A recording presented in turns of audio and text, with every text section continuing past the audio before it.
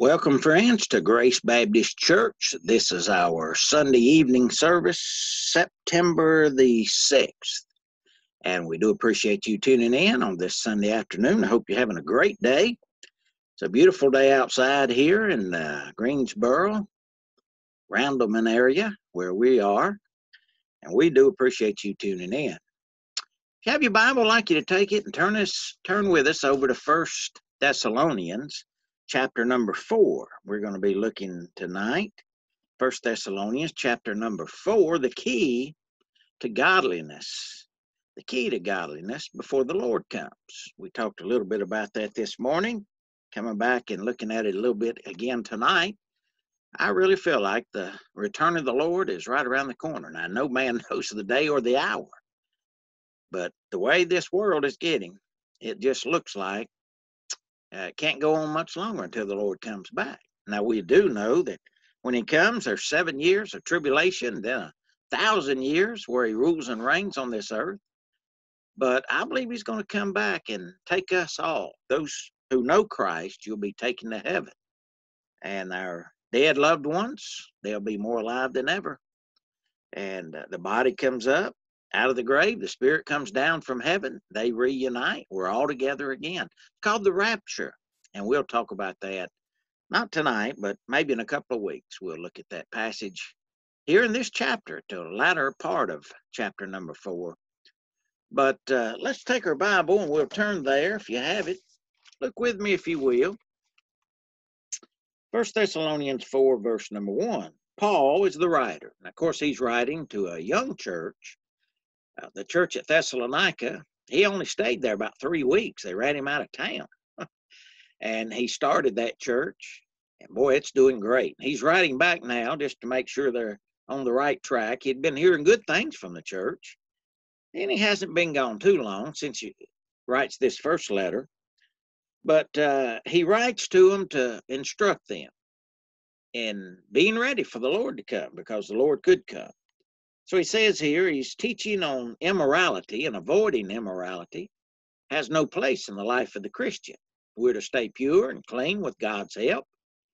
He washes us, he cleanses us, and now he puts our foot on the solid rock, and our body is the temple of the Holy Spirit. So he helps us walk a pure life.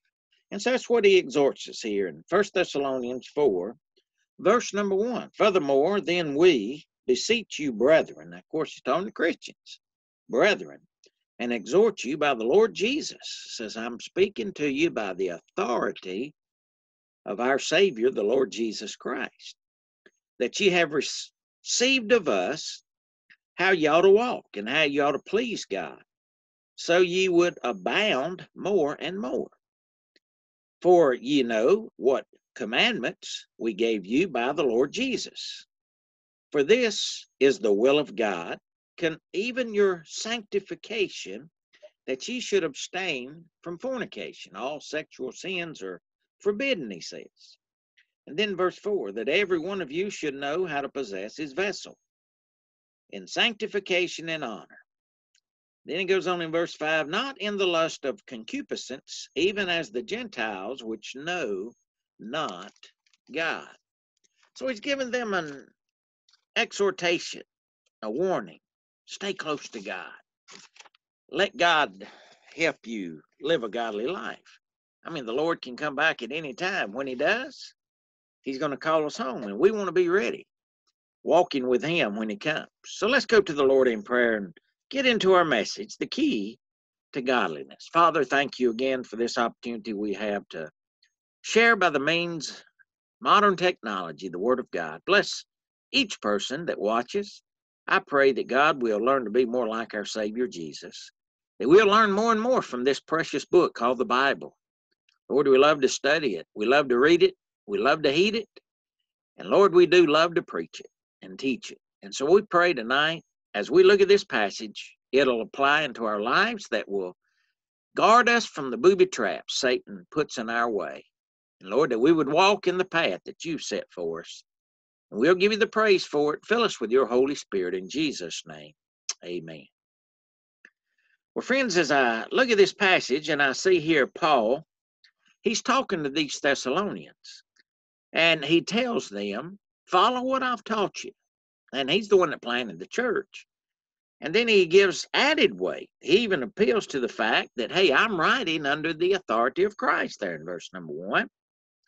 And we like to look forward to the day when we're going to be caught up together with the Lord in the air. But my friends, in the meantime, we're walking down here on this earth, and we need to walk in a way that would be pleasing unto the Lord. So Paul has already given his credentials. He is an apostle. He had actually seen the resurrected Christ in the flesh, and he was willing to suffer physical abuse, mental anguish, to establish this great church. As I said, he only stayed there about 3 weeks to start the church of Thessalonica. They tried to kill him. Some of the Jewish people there, called the Judaizers, they thought he was a cult leader, when really he was leading Christianity and Christ. And so they were going to kill him, and they found out about it and let him down after dark over a wall in a basket. Paul escaped. And so now he's writing back, and he's trying to encourage this young church. You've seen us. We were there for several weeks. Follow the teachings. Follow the word of God. Don't ever get complacent.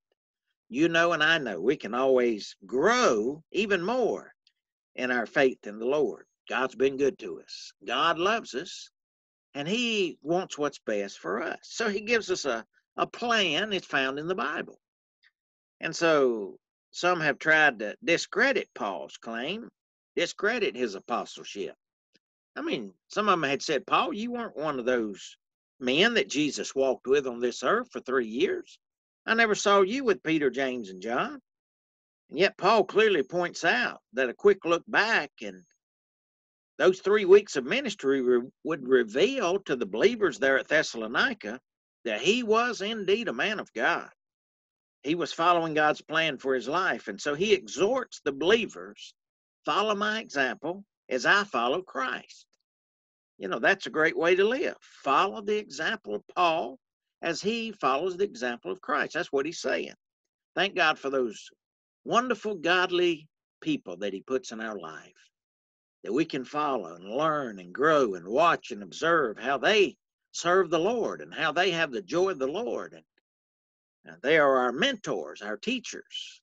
You know, it's a blessing to have them. I've had so many wonderful men and women in my life. Oh, a lot of great preachers who have helped me tremendously. Thank God for that. Then he goes on, says, furthermore, that carries the idea remaining or the rest for the future, or at last be ready.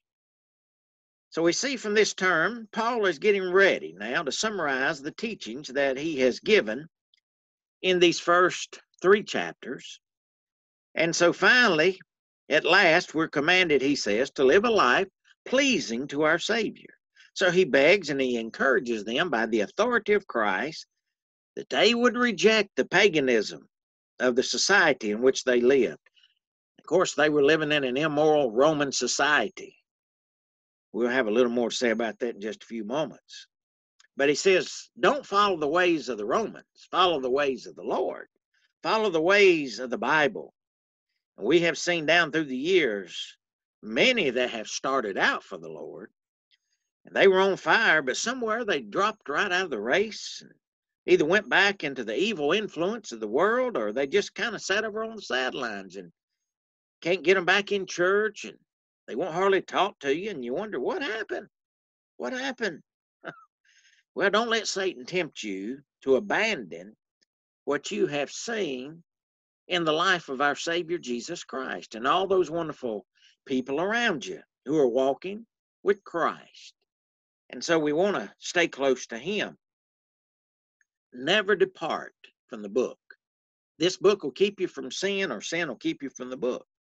So the challenge from Paul that he teaches us, that even those who think they're doing well in their spiritual growth, I mean, even those who feel as if they're very strong Christians, need to be aware, because they could fall too. I mean, Paul has commended them in the first 3 chapters, but now he wants to warn them. And we always have room for improvement, don't we? We never arrive. We never become super Christian. We're all sinners saved by the grace of God. And so he is encouraging them. You stay the course. Don't get sidetracked.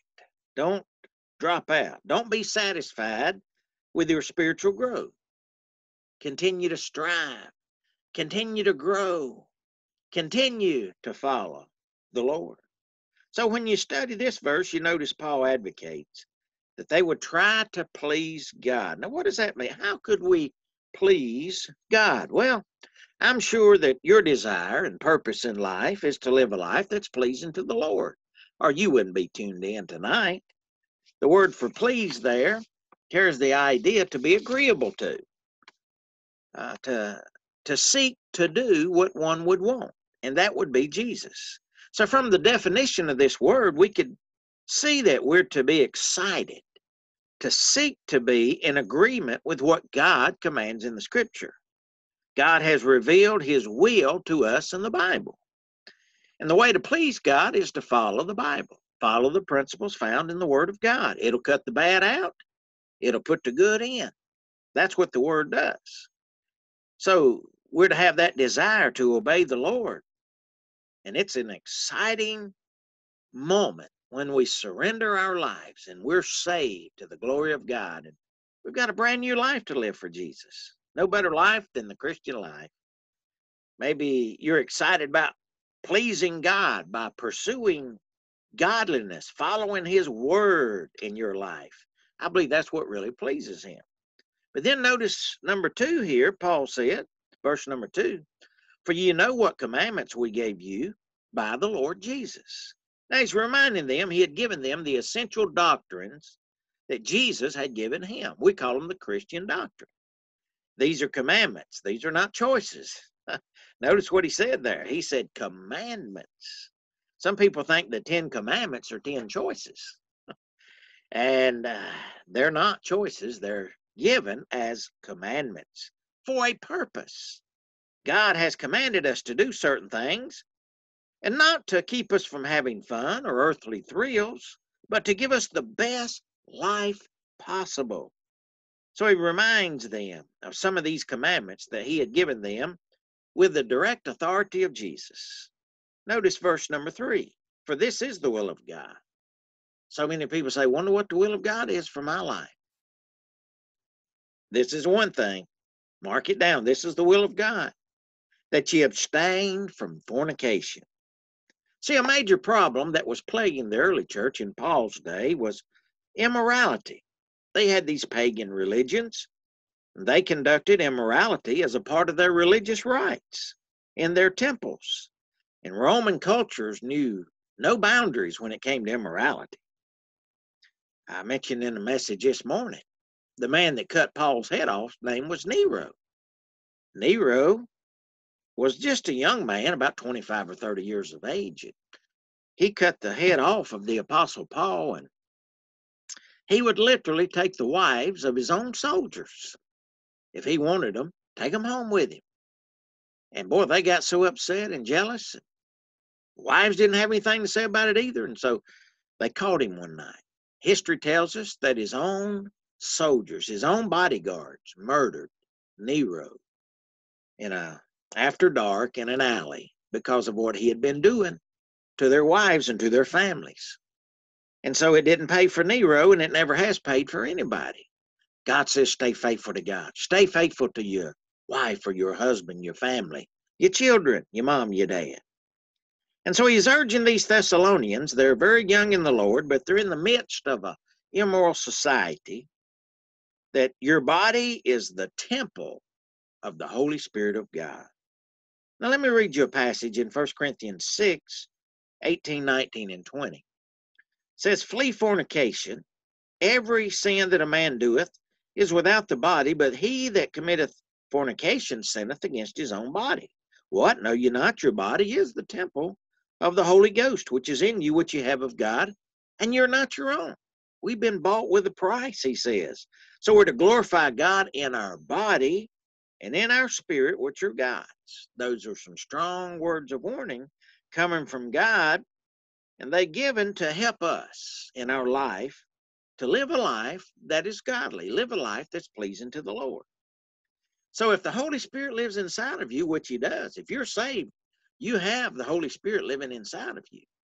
He will tell you when you get out of line.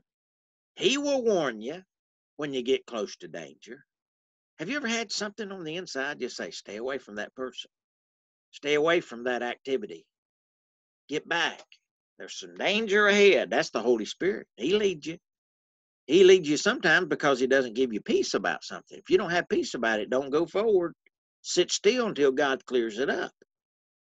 And again, be very careful about some of the ways of the world, the immorality, because there's a lot of people that just want to take down a good Christian man or a good Christian woman. And so he says here, your body's the temple of the Holy Spirit. He will guide you. He will help you to follow the pure ways of the Lord. And again, back to 1 Thessalonians chapter 4, verse 3, this is the will of God, even your sanctification. The word sanctification means you have been set apart for a holy purpose. Doesn't mean you're sinless. There's no sinless people. Only Jesus was sinless. Thank God we're forgiven. And we're washed and cleansed by the blood of the Lamb, the Bible said. We're saved. And so we should abstain, stay away from fornication, which means immorality of any kind. So he is alluding to the fact that God's will for sure is that we're set apart for a holy purpose. We have been sanctified. The word sanctified, as I said, means holiness, set apart for God's purpose. Now, and it talks about the will of God. Do you know all of God's will?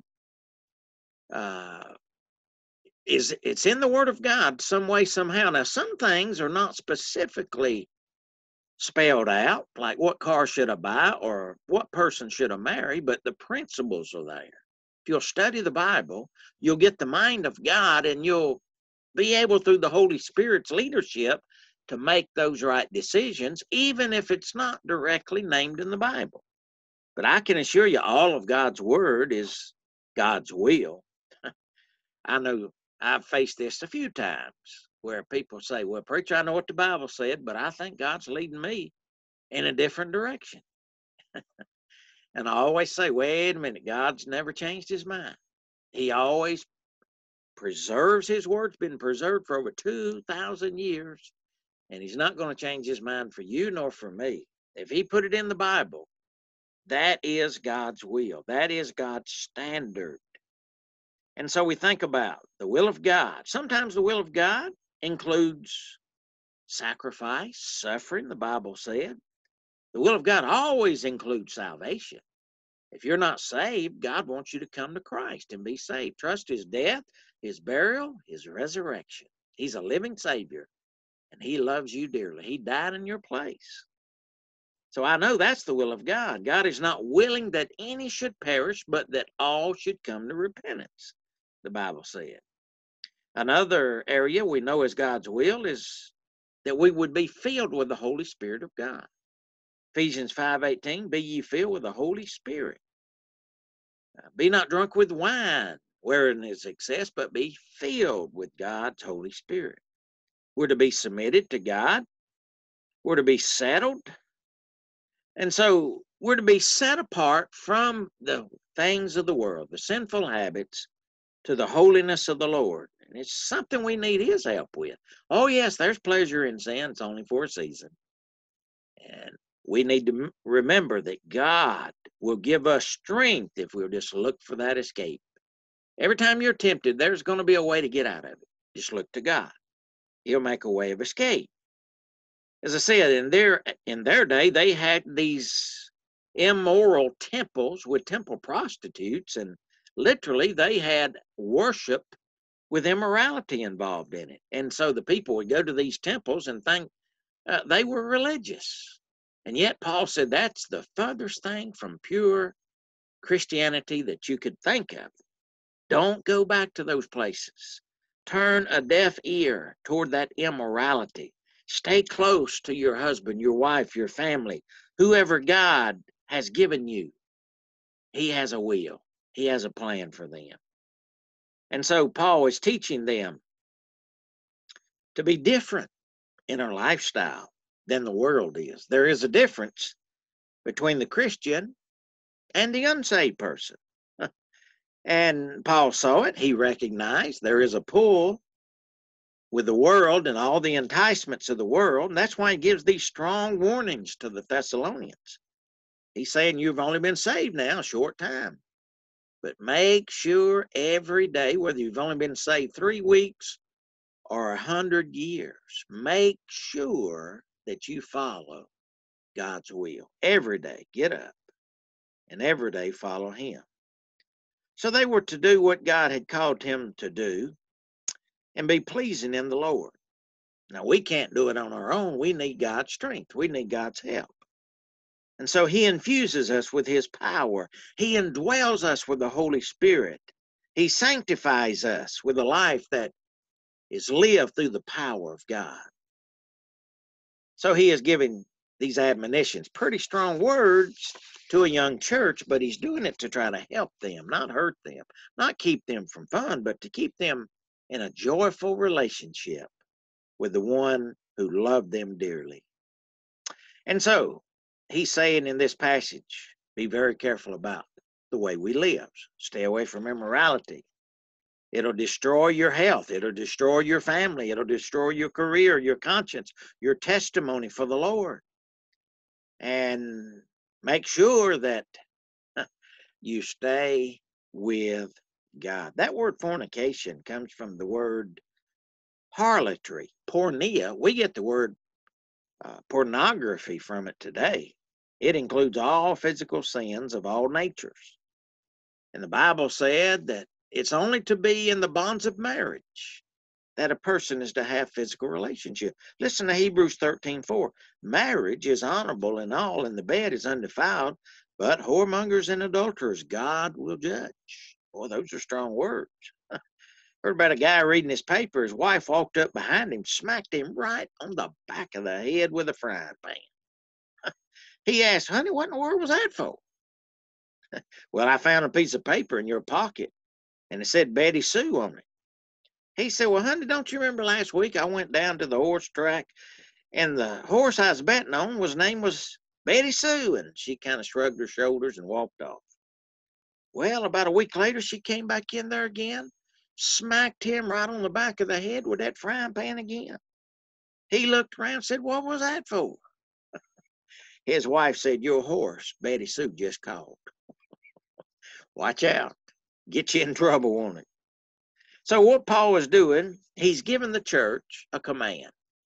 He's saying, walk with the commandments of God. He even tells a young preacher boy named Timothy. He told Timothy, flee youthful lust. Follow righteousness. 2 Timothy 2, verse 22. Follow faith, charity, peace with them that call on the Lord with a pure heart. Joseph was a great example of this. You remember when Potiphar's wife tempted Joseph? The young man's only about 17. Potiphar's wife begged Joseph to come in and lie with her. And nobody would know, she said. Nobody else was around, but Joseph said, I couldn't do such a wicked act of immorality. That would be a sin not only against your husband and you and me, but he said it's a sin against God. Listen to Genesis 39, verse 7, 8, and 9. Came to pass after these things that his master, Potiphar's wife, cast her eyes upon Joseph, and she said to him, come in here and lie down with me. And he refused and said to his master's wife, behold, my master wotteth not what is with me in the house, and he hath committed all that he hath to my hand. But there is none greater in this house than I. Neither hath he kept back anything from me but thee. He said, he's put me in command of everything except for you because you're his wife. And so he says, how then can I do such great wickedness and sin against God? Now, Joseph ran away when she grabbed him, and she grabbed his coat, came off of his back. But he left the scene. He got out of there as quick as he could because she was up to no good, and he wanted to stay faithful to God, faithful to Potiphar. Yet, We could say that she stole his coat, but thank God Joseph kept his character. Kept his character. And God blessed him for that. He became prime minister, second under Pharaoh. But it took about 13 more years. He was in prison that long. She lied on him. She said Joseph tried to force himself on her. And that was a lie. Then notice, if you will, back in our text, 1 Thessalonians 4:4, that every one of you should know how to possess his vessel in sanctification and honor. Of course, she's saying there, be very careful with our body and our vessel, maybe even our spouse, because it's a special relationship, a husband and a wife. And so he's saying, keep it clean, keep it pure, keep your thought life pure, keep your thought life clean. Don't let anything come between you and the Lord. The idea here is marriage is a holy union. The husband's to glorify the wife and help her with dignity and abstain from all fleshly desires and immorality that the world would throw at him. And God will be honored with that. And so Paul tells these Thessalonians, you're living in a very promiscuous society, but this is God's way, and that's the way of holiness. It's the best way. Then notice verse number 5, not in the lust of concupiscence, even as the Gentiles which know not God. The key to that verse is found in, what does it mean, concupiscence? Well, we normally don't employ that word today, but its significance is found in its definition. The word literally means desire or craving or longing or desiring for that which is forbidden, like lusting after something that's wrong. So Paul is saying here, there's a battle going on in the life of every Christian. And it's the battle of the flesh and the spirit. And the Holy Spirit says, stay faithful to your mate. And of course, we know that the flesh says, well, you don't have to do that. You can run with the crowd and live it up and party. And so which one's going to win? The one we feed the most. If we feed the fleshly nature through the wrong things, it's going to win out. But if we feed the Holy Spirit through prayer and the Word of God and church and fellowship with Christian believers, it's going to win out. Galatians 5:16 says this, walk in the Spirit and you'll not fulfill the lust of the flesh. So when we walk in the Spirit and follow His leadership in our life, He'll never lead us contrary to the Word of God. He'll always empower us. And listen to how Paul explained this in Galatians 2, verse number 20. Paul said, it's not me, it's Christ in me doing this. And that's why I say we're not strong enough to live the Christian life, but it's Christ in us living His life out through us.